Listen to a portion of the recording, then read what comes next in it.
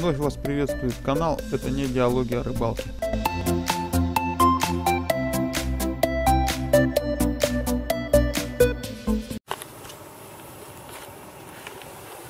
Ну и снова здравствуйте, с вами вновь я, Костян. Сегодня мы находимся на Тунгуске, на Нижней, ну, точнее, если быть, на Стрелке. Это слияние Енисея и Нижней Тунгуски. Сегодня вновь рыбачим ёршика, и тут он клюет получше. Короче, где-то за 1,5 часа я поймал 27 штук. А вчера я за 3,5 часа поймал всего 20 штук. Маленько есть разница. Ёршик размером нормальный, отличный прям. Хочется с запасом наловить, но что-то клев маленько поспал. Не очень активно он клюет. Шмель пыхтит. Ёрш плавится. Клюет, но все равно не так активно, как хотелось бы.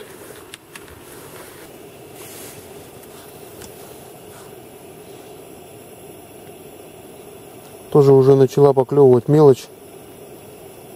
Вчера эта мелочь в курье меня достала прям.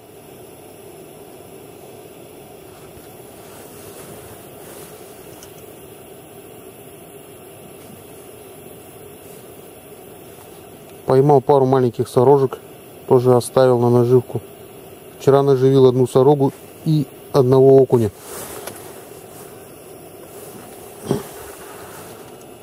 Просто не хватало ершей. Пришлось наживить даже окуня. Окунь был такой сантиметров, наверное, 10-12. Посмотрим, съест его кто нет сегодня. Этот ёрш тоже аккуратно совсем клюет. О! Не крупный. Это все. Видать, опа, он сошел. Нормальненький размер был. Средний такой. Самый топ под это. Под наживку. На улице сегодня у нас минус 27 градусов. И, блин, такой противный ветер. Хреновенько будет проверять. Прохладненько будет. Не в кайф.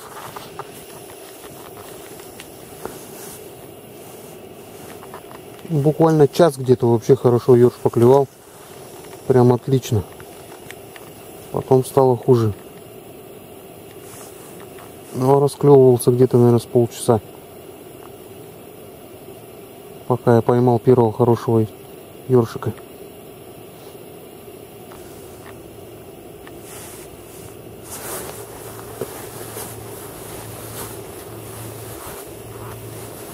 О, самый идеальный размерчик.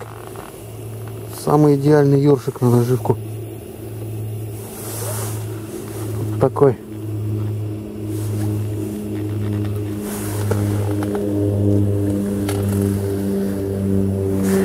Потихонечку, полегонечку, но клюет.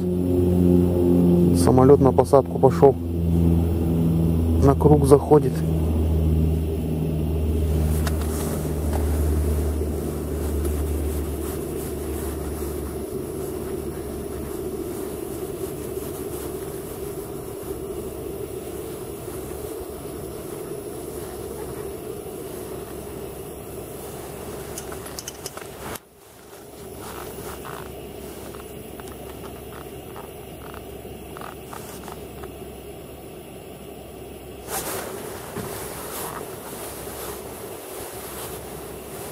О, подряд парочка хороших,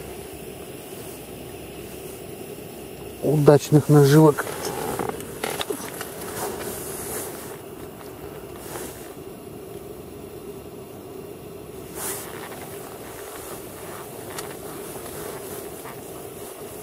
Ёрш любит, когда червяк уже растрепанный. Даже когда свежего наживляю, специально его раздавливаю, червяка. Тогда он быстрее начинает клевать. Если вот так вот по-нормальному наживишь, Хрена он не клюет нифига. Что-то ёршик опять подошел маленько.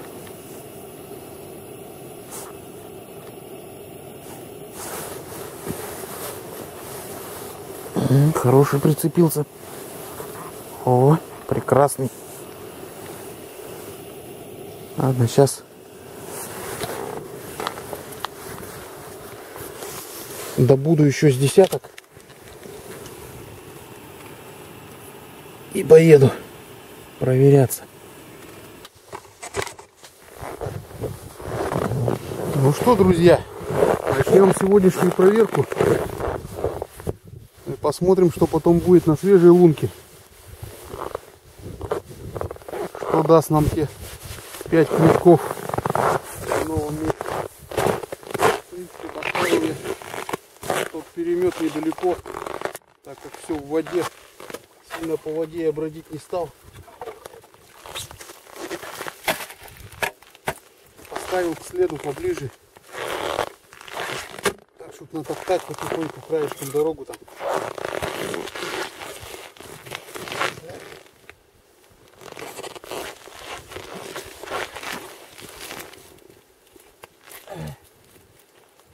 Про палки я, конечно, забыл и не взял с собой топорик.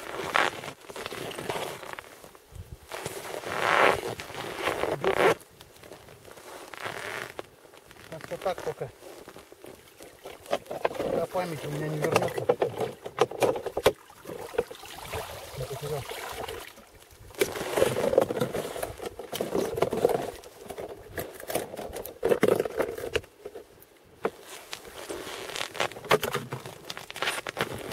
Будем смотреть, что у нас свежак, что на мороз клюнуло.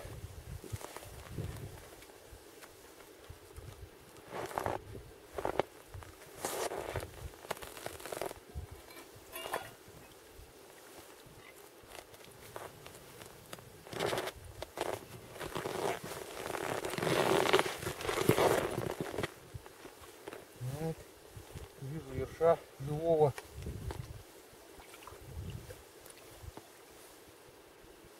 Сейчас ставлю его. Пускай висит. Чтоб мне точно уже завтра запаса хватило. Вот еще один. Этого я поменяю.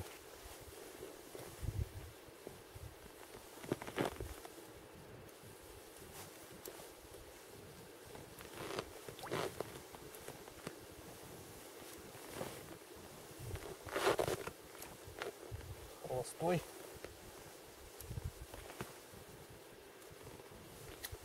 Осечка. Ох, какой жирный. Ох, какой жирный ты. Ну стой, не шевелись. Ну стой, не шевелись. Давай, вали, восвояси. Ты нам потом пригодишься. Так.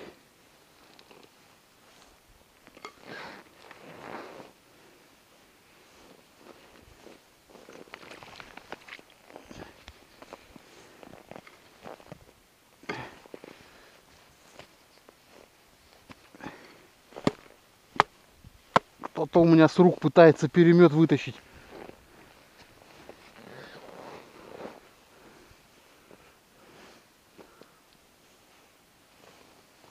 Ох, кто-то охреневший там. Есть. Точно. Ах. Вот он. Предновогодний бонус. Ай, заполучи тебе. Думаю, кто там меня руки дергает нафиг. А это бонус. А вот это восьмерик. Друзья, хороший бонус. Стоило вчера помучиться.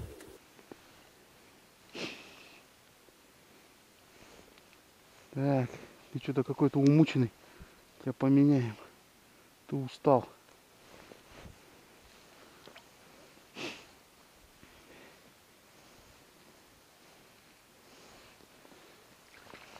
Заглот.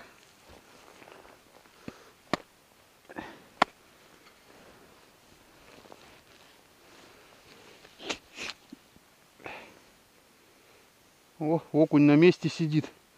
Живехонький. Пойдешь ты в ворону. Сегодня дефицита нет в наживке.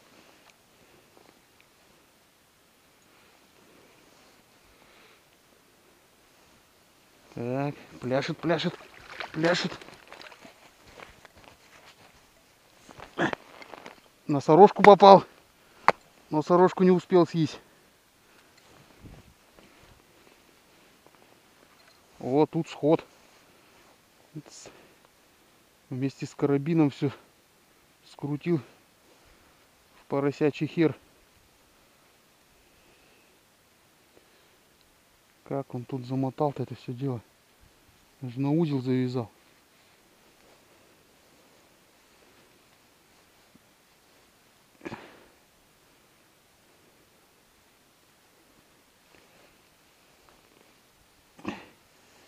Не всегда эта система, короче, помогает. О, друзья, друзья! Тащим бонуса!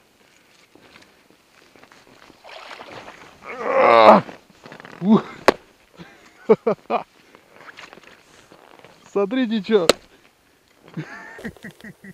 А цвет-то какой прикольный. Да белый. Два бонуса подряд. Да. Всех с наступающим Новым годом.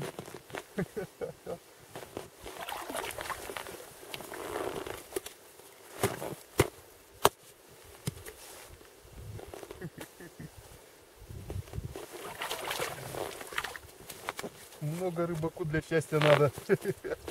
Пару бонусов.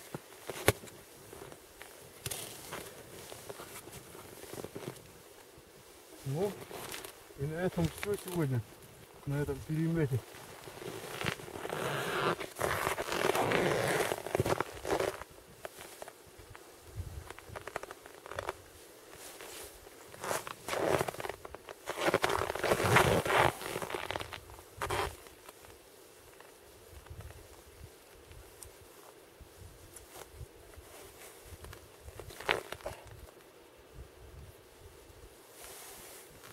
О, он даже ерша не съел.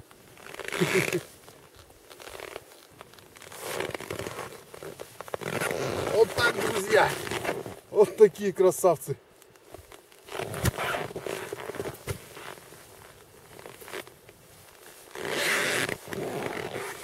Это класс.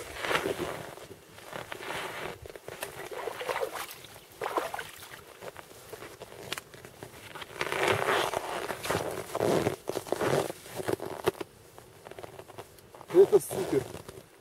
Это супер класс. Давненько я таких не ловил.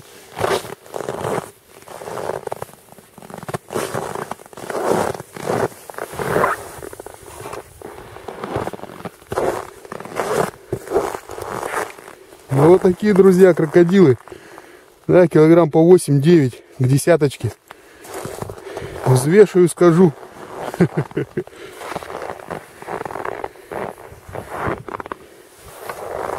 Я просто счастлив. Это класс. Ну что, друзья, идем в новое место. Так, как бы мне это все прихватить с собой. Крюк повесим на штатив. А лопату с краном как-то по-другому надо брать. Опа. Вот так.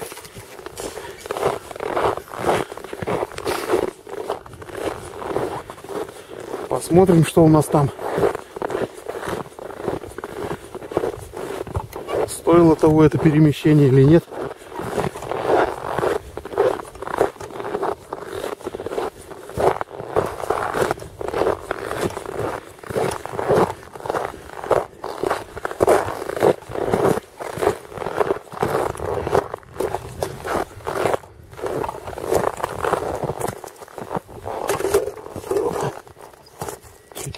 переверну.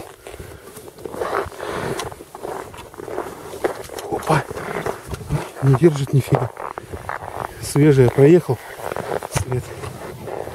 Вчера тоже самое было. Под снегом живая вода. Живее прям всех живых.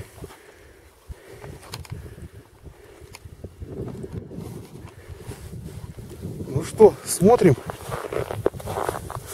Удача, неудача.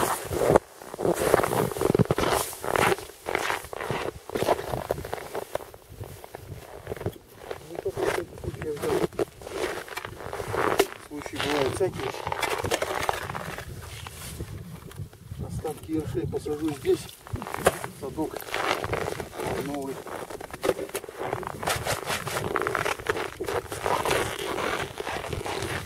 Ну еще раз понадеемся на бонус. Что делать?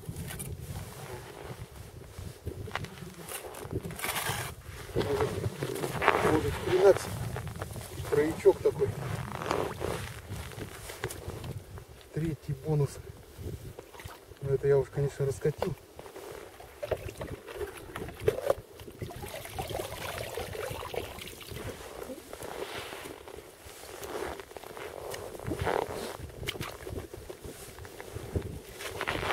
А завтра у меня наживка целиком есть.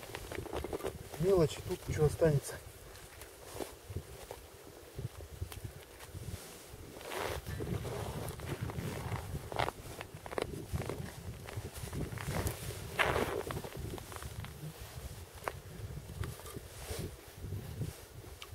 Вчера сюда наживлял по 2 маленьких ёршика.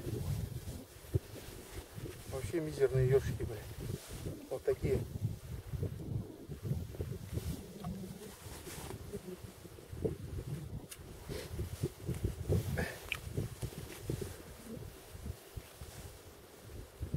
Такой живой.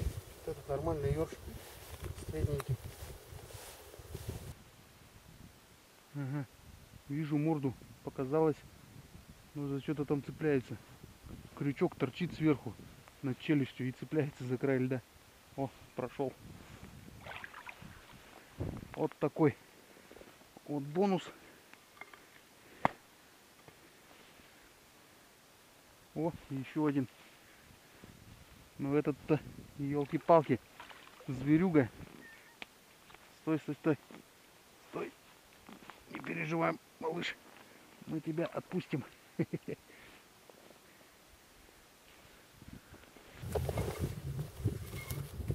Ну, вот такой улов, друзья.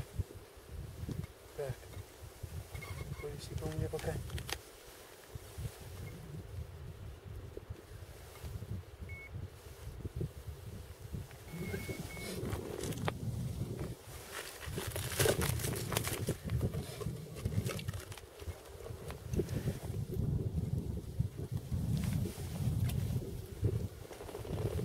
Везет мне с этим переметом нынче.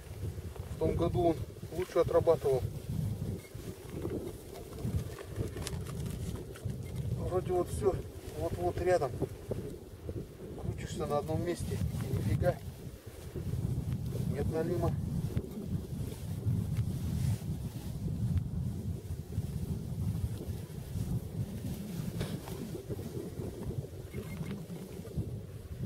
Значит, сегодня покрупнее сюда наживем.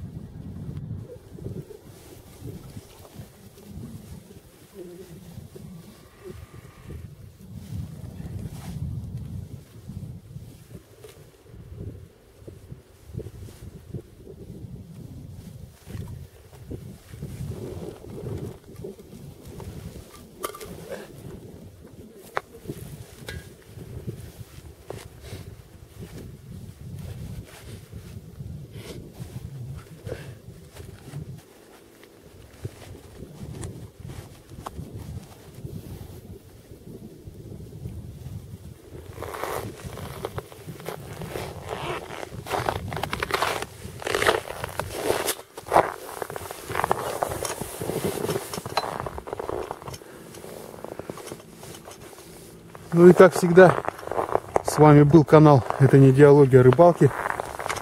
С вами, как всегда, был я, Костян. Сегодня я счастливый Костян. Ну и всем такой же огромной удачи, как мне сегодня. Всем ни хвоста, ни чешуи. И еще раз с наступающим Новым годом. До встречи на Енисее, друзья. До встречи завтра.